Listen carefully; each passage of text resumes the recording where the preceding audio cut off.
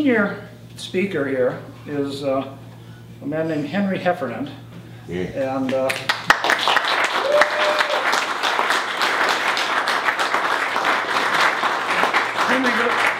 Henry goes back to the days that mumps was actually being developed at Mass General Hospital, the funding. And he's always been this eminence behind the curtain. He's not the front man for anything, but he knows what's going on. He's had the vision. He worked with Ted O'Neill very closely. And in order to recognize that, so this is an award for laying the tracks on the Underground Railroad, presented to Henry Heffernan September 3rd, 2018.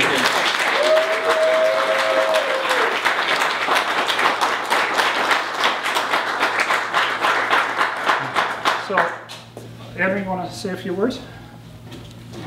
Well, yeah.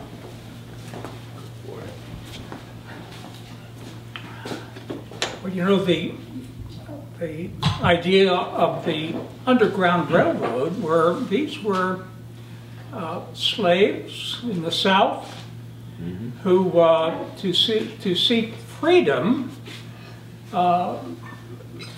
worked together with other cooperating people to provide this route from the South up to the North where they would be free. So that concept fit the people who started out building the VA system, because they were very, very definitely slaves to the overmasters. I mean, that's where the analogy fits. But what's interesting is that there were a lot of people along the way who saw what was happening and provided shelter for people as they went along. But of course, some were caught and prosecuted, so to speak.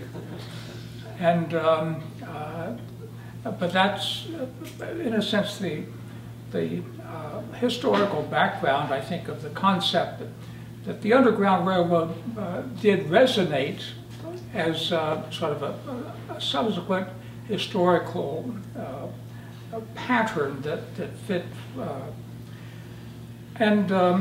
But I didn't come prepared to give a historical synopsis. So it has to be written, though. Someone has to write it, and Tom here is certainly has a lot of the facts.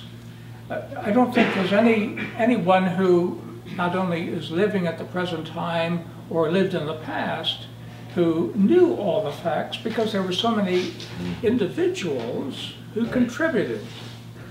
And if there's any one sort of idea that Ted O'Neill had in his mind, and that was that the whole concept of software, you develop a product and you get paid for it, and then if the person wants a change, he comes back and you will make that change for a price. You know, fundamental business model. Well, it turns out that first of all, number one, the doctors don't always necessarily know what they need.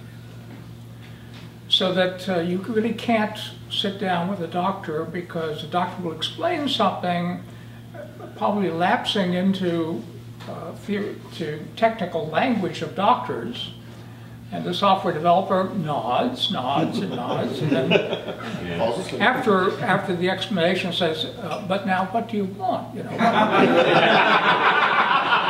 So, but I mean, historically, that really was happening. In fact, there's a paper written by Dr.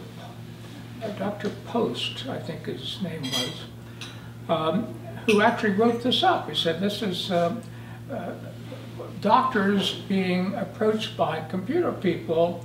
There's no communication going on, because the way the doctors explain things, the computer people can't understand or can't match that. So part of the motivation early on, Ted O'Neill was smart enough, as he knew programming, he knew marketing, he was able to grasp that there are no requirements in a technical sense that software developers. There is, if you want, the experience that a doctor needs here and now, and matching that experience, having a software system that's flexible enough to very quickly match that need. And then, but once the doctor has that, the doctor thinks of the next step, which is a change or an evolution. So the whole model that software development and the business model simply wasn't fitting the needs of medical people. And that, I think, is the fundamental understanding that was needed. And fortunately, Ted O'Neill could understand that. And so the whole point was, well, what's out there that we can latch onto? And MUMPS was, it was the Department of Health and Human Services that actually funded the National Bureau of Standards to develop a standard for this. Whether they call it MUMPS or not was sort of immaterial. It's just that these innovative people up there at MIT grads working at Mass General Hospital had a system that would enable a doctor to say, I need this. And a programmer would say, here it is. And that was MUMPS, that capability. So that was perceived as what would meet that need of physicians. A second element in the business model in software in general is that this becomes, the issue then is, well, this code that I've developed, since you paid me to develop it, well then you can use it. I will license it to you, but then any change would come back to me and I correct that. Well, that didn't fit a doctor, because a doctor can, for the most part, can never predict what condition in a patient is going to come through his door. But he has to be able to respond in a professional manner to whoever comes to him, referred to him, or comes to his office. So that just as doctors, it's part of the profession of medicine that when you discover something, a solution to patients' problems, you make that known to your peers. So there's an inherent openness to, in the very definition of professionalism. So how can you, the whole concept is this code should be able to be communicated to other doctors for their use. If the code, say, performs a calculation, taking various things into consideration, patient's condition and so forth, that then produces a good solution for the physician to use. So the concept of code being open, being like medical knowledge, that you don't try to patent. Of course, some doctors have tried that, but the patent office has really not been very cooperative with them in that regard. So the whole concept of the code being available to anyone who thinks they can use it. So that was part of this total pattern of looking at software and information systems in the same way that you look upon one doctor calling up another doctor and asking, I've got this patient and I can't quite figure out what the diagnosis might be, and the other doctor confers with him. So that the software itself, which is an expression of how a physician is thinking through and assembling information on a particular case, that should be readily available to other doctors as well. So these are bits and pieces of, if you want, the philosophy behind what was driving, first of all, Department of Health and Human Services people who funded this effort. And then it was behind Ted O'Neill in trying to implement that and have a standard capability that would run on any hardware. So all of this, of course, was contrary to the prevailing business models in the computer industry. Also the prevailing organization models in federal agencies. And that's where all the friction occurred in the Department of Veterans Affairs. Because the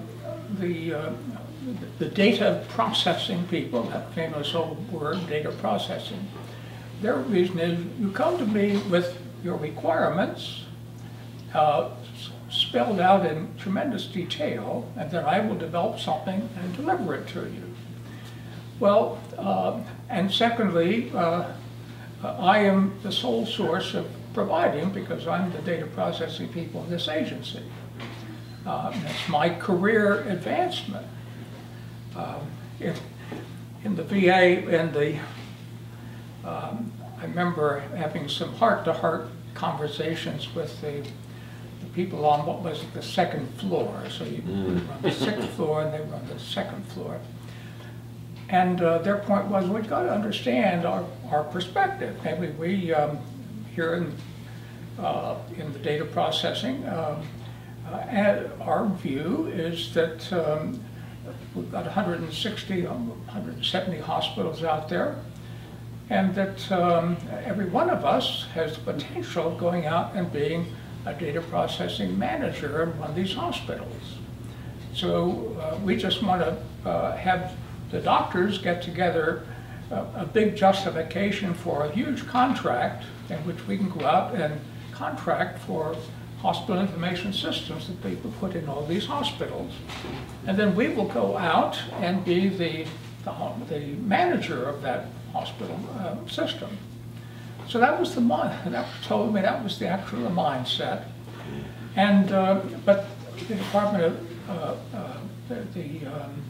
at that time the chief medical director and his people couldn't come up with these requirements that would they'd take to Congress and get a huge appropriations for. So that was the loggerhead, and that was the resistance. Whereas Ted his idea was, we'll get some minute computers out in the field and let the people begin actually working with amongst programmer, begin building the systems they need. And then they could be, among the different doctors in the VA, they could compare and say, well, the system you developed is missing this, that, and oh yeah, it's missing, let's put it in. So it was, in a sense, that simple. Ted was able to get, what was it, about 20 systems put in.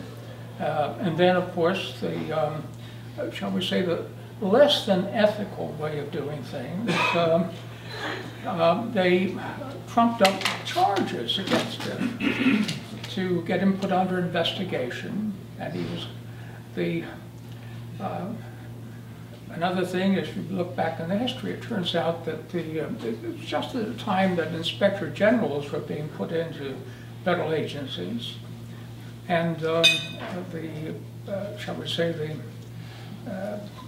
the top people in the VA decided, well, we know this is coming, so let us choose our own friend and set up an inspector general's office before it's a requirement. And the friend, needless to say, was having received an upgrade in salary and so forth, was expected to, you might say, be be appreciative of that in case the pointers started coming at that person. So quid pro quo, and so they said, well, now that we have our own friend as Inspector General, let's get rid of Ted O'Neill, put him under investigation. But needless to say, the people in the Department of Health and Human Services who saw this happening and knew what was going on, they immediately asked for Ted to be detailed to the Department of Health and Human Services. So, but that was the lean time in which computers were pulled out of the 20 or so facilities and put in a warehouse in Chicago, which is warehouses in Chicago are dangerous places. But in any event, fortunately, the press did some writing on that, and people say, "Why have you got all these computers in a warehouse? You know, computers are not designed to just sit in warehouses. You know, this is." I mean, it sort of jangled people's thinking. And Paul Schaefer, the surgeon at the Washington VA hospital, he happened to be chairman of the National Association of VA Physicians. And it turned out that those 20 computers that had been put out for good purposes happened to have been each of a member of the board of directors of the National Association of Physicians had one of those computers in this hospital, and it was being pulled out. So it didn't take Paul long to convince them that this was not right, and with that strength behind him, he was able to convince Congress to look into this, and the rest, sort of worked in a very, in bringing this to the surface, and then things started happening.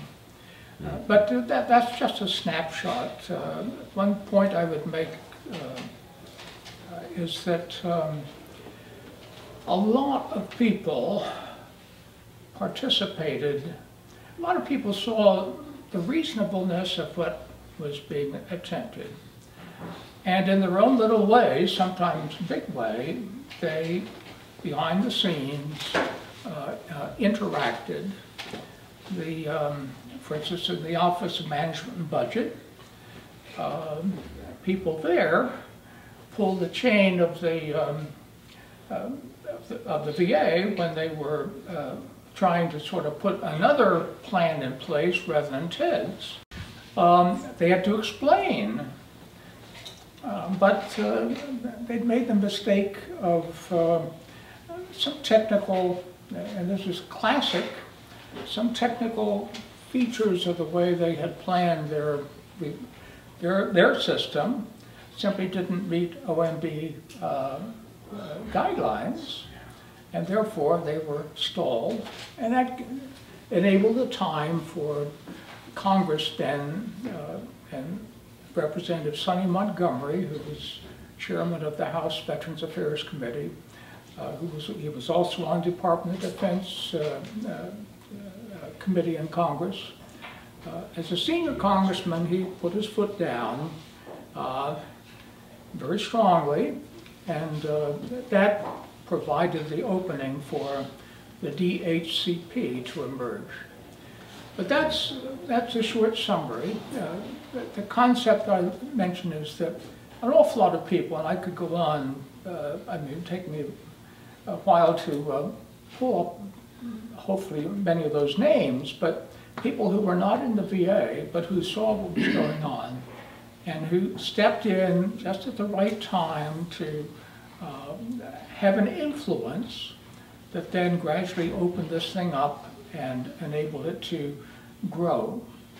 So but the one thought which has to be kept in mind is that the whole idea is software that supports physician interaction with patients and data and fellow colleagues should be flexible and open enough so that physicians, in performing their professional collegial interaction, should be supported rather than continually tripping over proprietary rights and contract limitations and so forth. So that's, I think, is part of a fundamental issue. Thank you very much.